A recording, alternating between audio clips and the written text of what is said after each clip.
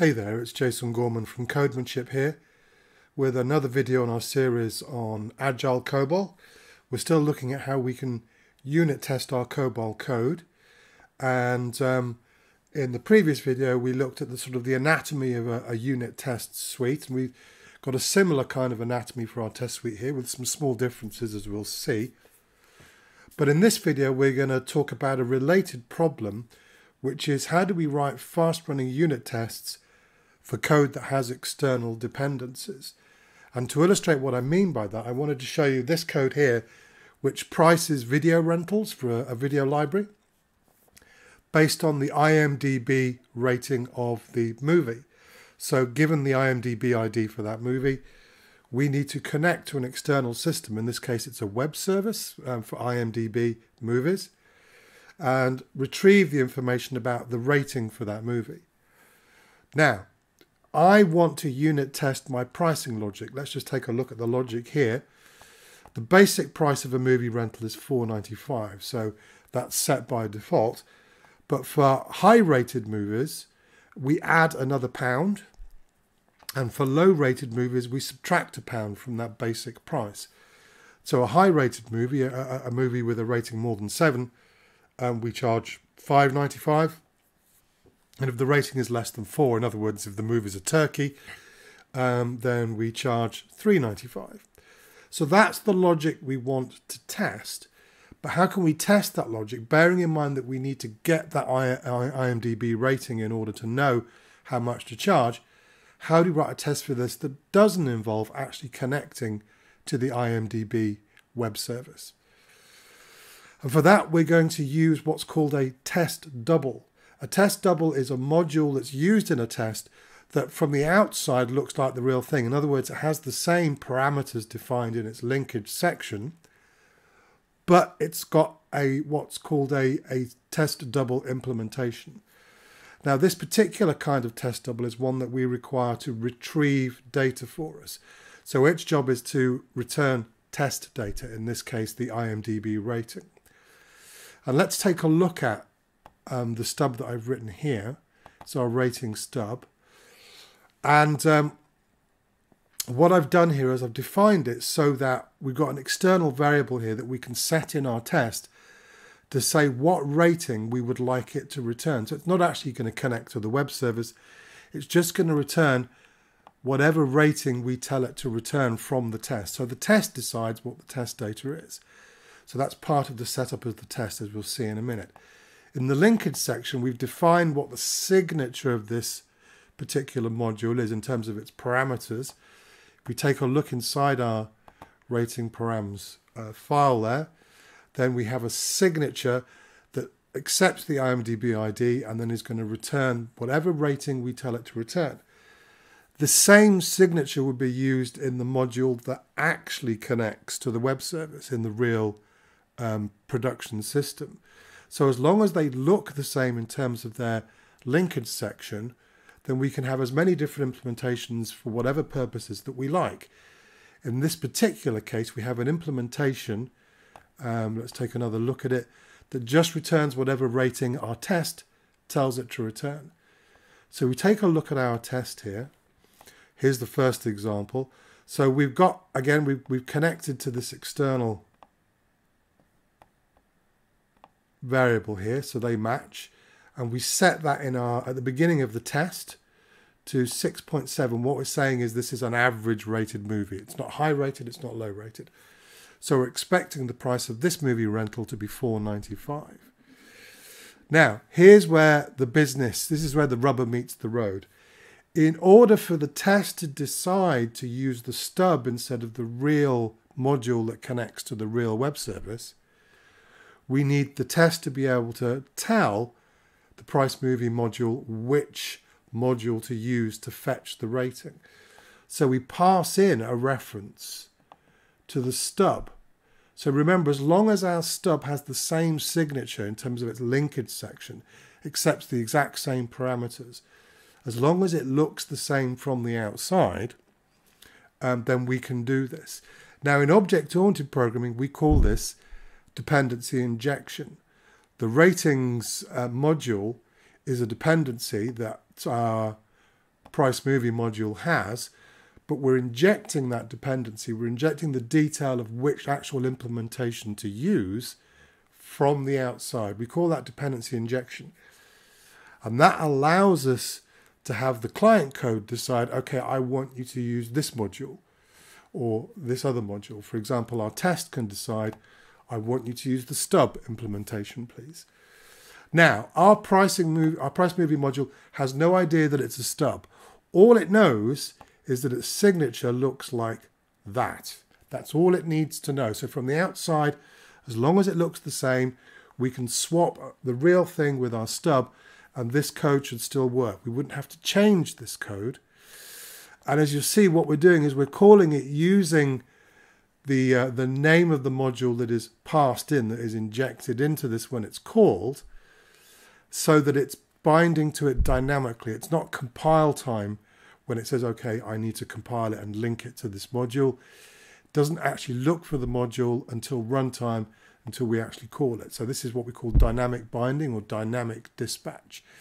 And that's the mechanism that allows us to swap different modules in place without having to rewrite the client code, without having to rewrite our pricing logic. So it's powerful stuff. And it turns out that this is actually good design anyway, even if we're not doing it for testing, for unit testing. It is nice to have this flex point in the design, this sort of seam in our architecture, if you like, where we could swap a different implementation. So let's say we don't want to get ratings from IMDb anymore. Let's say that we want to get ratings from Rotten Tomatoes. Now we could do that without necessarily having to rewrite our price movie module. It would stay exactly the same. What we've done here is we've separated these concerns. How we price our videos based on ratings has got nothing to do with how we actually get that rating. They're two totally separate concerns. By designing our test in this way, by injecting the dependency in, we have cleanly separated those concerns so that we can vary how we fetch that information about the rating independently of the logic of how to price the movies. So it is good design. One other thing that you'll notice, I could have written price movie so that the code to actually fetch the rating from IMDb's web service is inside this module. In other words, this module would do two jobs. It would fetch the rating information and it would then price the movie based on that rating. Now, because I've split that work apart, so each module only does one job, it's now possible to change one module the way that one job is done without changing the way that the other job is done. So these are the two sort of components, the two key components of separating concerns in this way. So first of all, each module should only do one job, so we can change one module without changing the rest. And also, we've got dependency injection. We're injecting in the detail of which implementation to use to get the ratings from the outside, in this case from the test code, so that we can vary them independently without having to rewrite or recompile any of our code here. All of this logic stays exactly the same. So it's great for unit testing because code, whether we like it or not, is going to have external dependencies like files, like databases, like web services and all that kind of thing. And it is good practice architecturally to cleanly separate those external dependencies and make them swappable using this dynamic mechanism by passing in the name of the module we actually want to use, so that we can use the real production module, or we can use a stub module like our rating stub here, or we can change the implementation or even swap the implementations at runtime. And for example, if this was a real-time kick system, the user could maybe select which rating source they want to use, and so on and so forth. So it opens up a lot of flexibility here, and it is particularly useful for unit testing. So a stub, if you remember, is a module that returns test data. Its job is to return test data. So when we have a module that we want to test that queries, for example, it queries an external system or an external dependency, then we can fake that query using a stub like we've done here with our rating stub, so that we can get on with the business of testing the logic that uses that data. So stubs are very, very useful for when we need to query, when our code queries external dependencies, so that we can test our code without actually hitting those external dependencies. So our tests are much simpler and they run really, really fast. If you've got a suite of 1,000 tests or 10,000 tests that are all speaking to web services and talking to databases and reading and writing files and etc., that test suite is going to run very, very slow. So that's a stub. But what happens when we have an external dependency when it's not a query? We're not fetching data, but we are interested in whether or not that message was sent to the external system. And to illustrate this, I've got another module here. Let's take a look at this new title module. Now, the job of this module is to format an email. In this case, I'm just doing the subject to keep it brief for demonstration purposes. So we're formatting the subject of an email, and then we send that email. So there's no data coming back here, there's only data going in. And what I would like to know when I'm testing this is, was send mail called with the correct information in the subject? So if we take a look at the test for this, new title test, there we go. Take a look down the bottom here. So we've got information about our movie, the title, the year, and the director. And that is the information that is passed in when we call this new title module. And what we want to know is the subject of this email equal to that? Is it formatted correctly in this way? So what we do, similar kind of thing, but this time instead of saying give us this data back, what we're saying is this is the data that we're actually going to be querying to see whether or not that's the subject, the actual subject that was used when we call send mail. So we've got another external variable here. Let's take a look inside new title. Somewhere in here, in our, yes, here it is. Let's take a look at our send mail fake here. So we've got another test double here. It's not a stub because it's not returning data. What this test double does is it remembers the parameter values that it was called with, so that we can assert about that in our test. So we can ask, what was the actual subject? There we sort of set that. What was the actual subject that was passed in when this test double was called? So this test is about an interaction that is supposed to happen, a message that is supposed to be sent with the correct parameter value between our new title module here and the module that we're using to send the mails.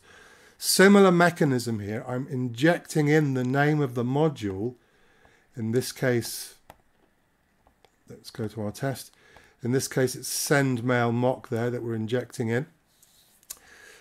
So similar kind of mechanism, but this time this test is about this mock module should have been called, and it should have been called with this subject, and then we assert, does that match? Is the subject that was remembered when we called it, is that the one that was actually called with?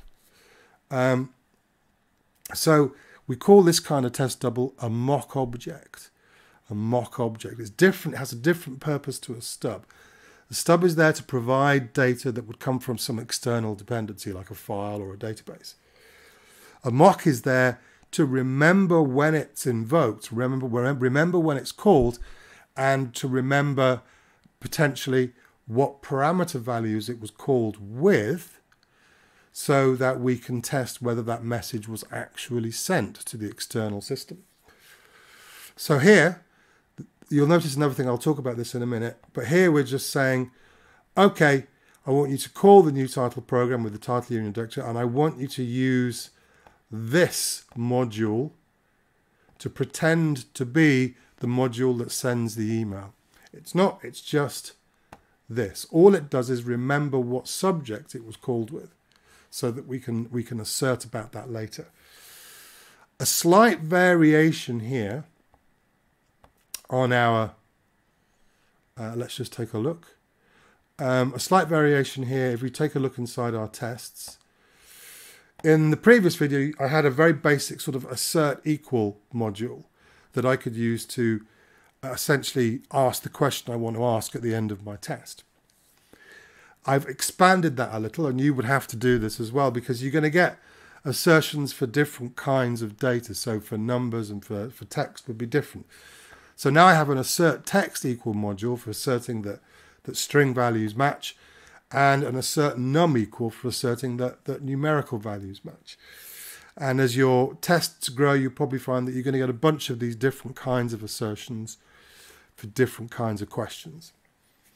So that's the main thrust of what we're talking about in this video. In order to be able to write fast-running unit tests for code that has external dependencies, that talks to web services or talks to databases or that kind of thing, we can use stubs or mocks to pretend to be the interfaces to those external systems, pretend to be the modules that contain the code that actually connects to those external dependencies, so that we can test our core logic without involving the real dependencies. So our tests are much simpler and they run much, much faster, and that's generally a good thing. The faster our unit tests run, the better it is for us, because the more often we can run them, which means that we can test for smaller changes. Basically, we can make one change and then rerun our tests if they run fast enough, then make another change and rerun our test, rather than having to make a whole bunch of changes because our tests take 3 hours to run. So generally a good thing that our tests run fast. And when we get onto the videos about continuous delivery, you'll see why that is so very, very important. But from a design point of view, by using dependency injection, by passing in the name of the module that we actually want to use in the test, the code that we're testing, that creates what I call flex points in the architecture, where we can vary those things dynamically without having to rewrite the original client code. So it very cleanly separates those concerns, creates a lot of flexibility in the design, and it allows us to write unit tests that test the majority of our core code, our core logic, very, very quickly. And that's very, very, very handy. So there you go. That's test doubles, stubs and mocks. Very, very useful things for all sorts of reasons. Go back, take a look at your code, see if you've got modules that contain logic that you would like to be able to test by itself, and then think about how could I extract those external dependencies extract the code that connects to the database or whatever it is into its own module that we can then inject the name in. We can call it dynamically from this code that we're testing, so that we can test this without actually involving that external dependency. Okay, now in the next video, we're going to be looking at a slightly more advanced topic in unit testing, and that's parameterized tests. And these are very, very powerful things if you know how to use them. So video number 3 will be about parameterized tests, property-based testing, and more generally about what I call generative testing. And that's a very, very powerful thing if you're working on code that is particularly critical. Okay, thanks very much. Until the next video.